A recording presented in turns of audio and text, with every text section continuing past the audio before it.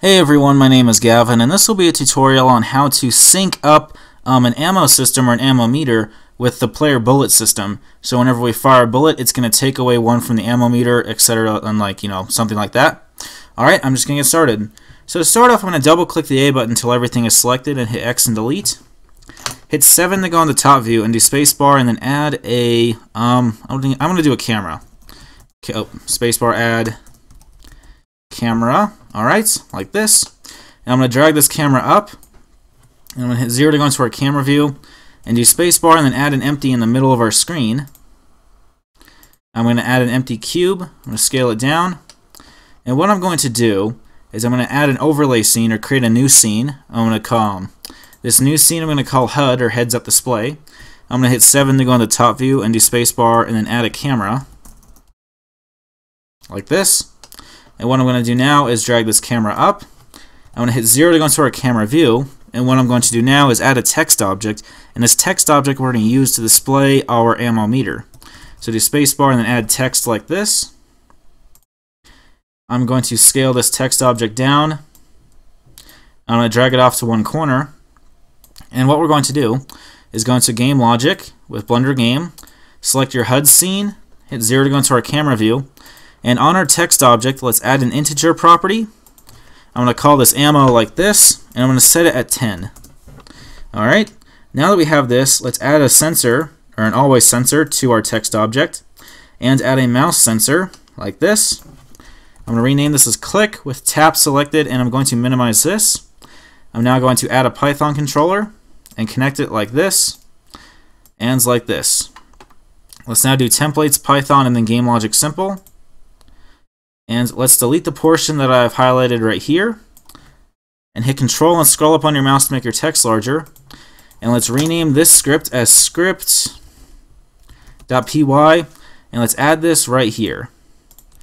Now that we have this, let's define our click mouse sensor. So click is going to equal controller.sensors click. And what we're going to do is underneath this, let's have own.text is going to equal, I'm going to have the word ammo like this, and then plus, and we're going to add onto it a string version of our ammo property. So own ammo like this. So ammo plus another version or another string. So we should have this like that. What we're now going to do is have if click.positive and own ammo or ammo meter is greater than 0.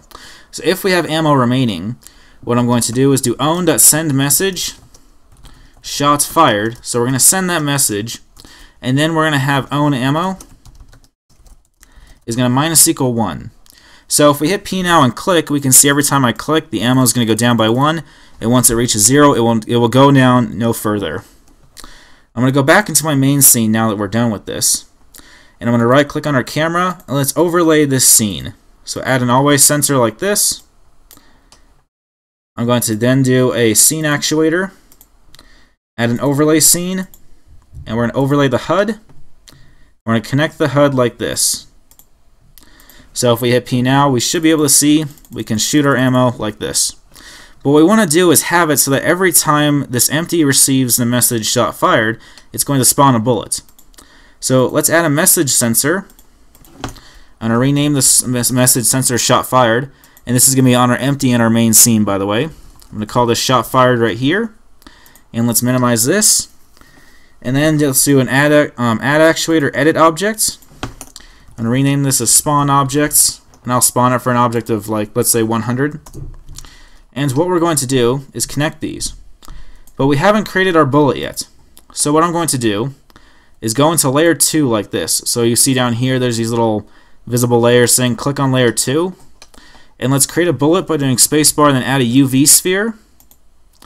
I'm going to rename this UV sphere as bullets. Bullet like this. I'm going to click on the materials tab and hit new. And I'm going to make this bullet blue. So if we hit P, our bullet is blue. But let's make our bullet move forward.